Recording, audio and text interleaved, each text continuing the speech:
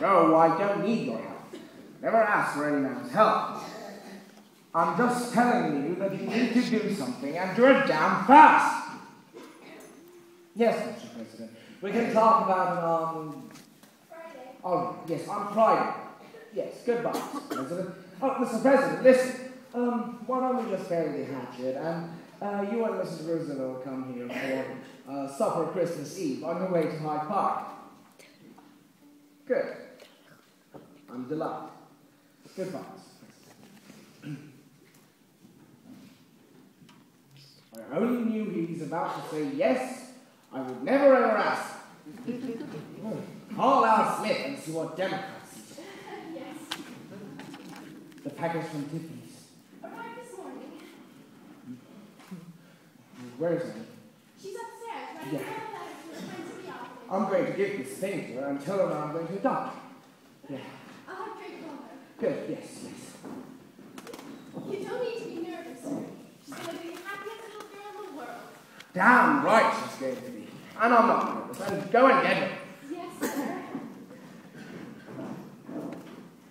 Miss Annie, Mr. Warbucks will see you now. Thank you, Mr. Drake. Hello. Annie? Hello. How are you today? I'm fine, thank you, sir. How are you?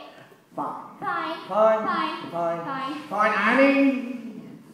I think the time has come for us to have a very, very serious conversation. You're sending me back to the orphanage, right? No. No. Annie, can we have a man-to-man talk? Sure. Good. Sit down.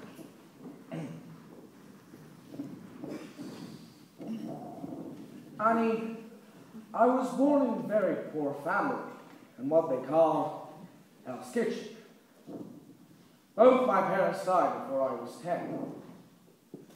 But in that day, I've made myself a promise that one day, one way or another, I am going to be rich. Very rich. That was a good idea. Yes. By the time I was 23, I've made my first living. Yeah, in 10 years' time, I made that into 100 million. Boy, in that time, that was a lot of money. Yeah. Anyway, making money was all I've ever given a darn about. And I might as well tell you that I was ruthless to those people that I had to climb over on the way to the top. As I have always believed in one thing. You don't need to be nice to the people you meet on the way up, if you're not coming back down. Yes, and lately I have realized something. No matter how many Duesenbergs and Rembrandts you have, if you're alone, if you have no one to share your life, you might as well be broke and back in the Hell's Kitchen. You do realize what I'm trying to tell you, don't you? Sure. Good. Kind of. Kind of? I guess not. Damn.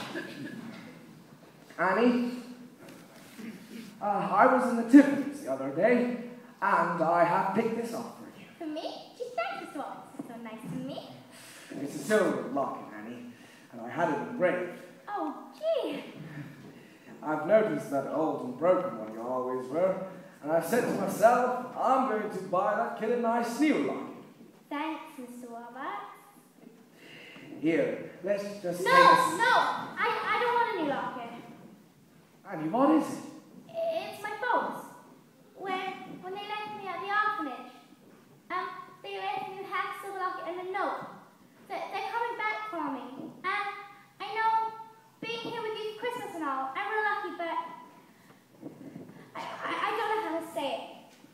The one thing I want more in all the world, more than anything else, is to be like the other kids.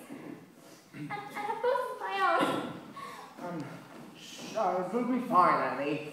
I'll find them for you. I'll find your parents for you. I'll just get her a brandy. You see, Miss Annie, if there's anyone who can find your mum and dad, Mr. Warbucks is the man.